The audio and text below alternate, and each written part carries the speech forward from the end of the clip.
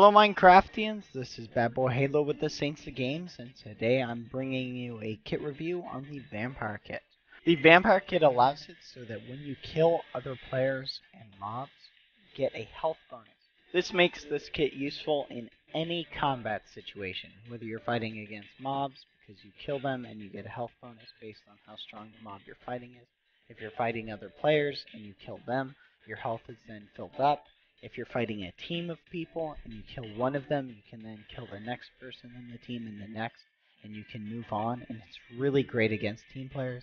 If you're mining in caves, you don't have to be afraid of mobs or being ganged up by a bunch of them because you just kill one, your health is regenerated, and you just keep going on and keep mining, doing what you're doing, and you won't have to worry about being killed.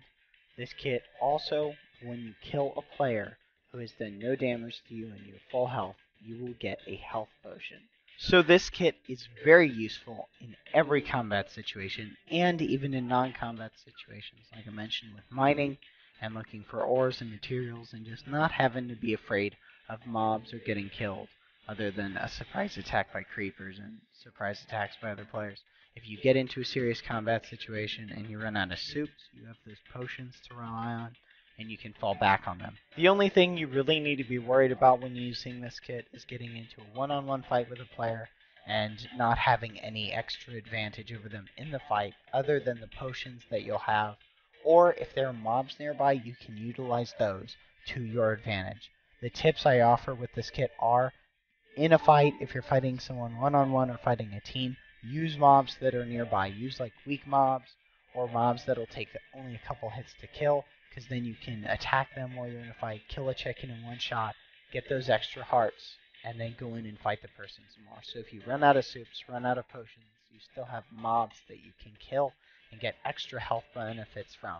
Also, when you first start the game, be sure to try and kill as many players as possible so you can build up on potions, like get a stone sword, and then just start getting a couple potions beforehand so you can use them later in the game when people have more armor. The rating that I'm giving this kit is based on how awesome it is at killing teams, the fact that there's really no disadvantages when you use this kit, and the fact that it is so good just in the thing that gets most people killed in fighting teams and fighting mobs.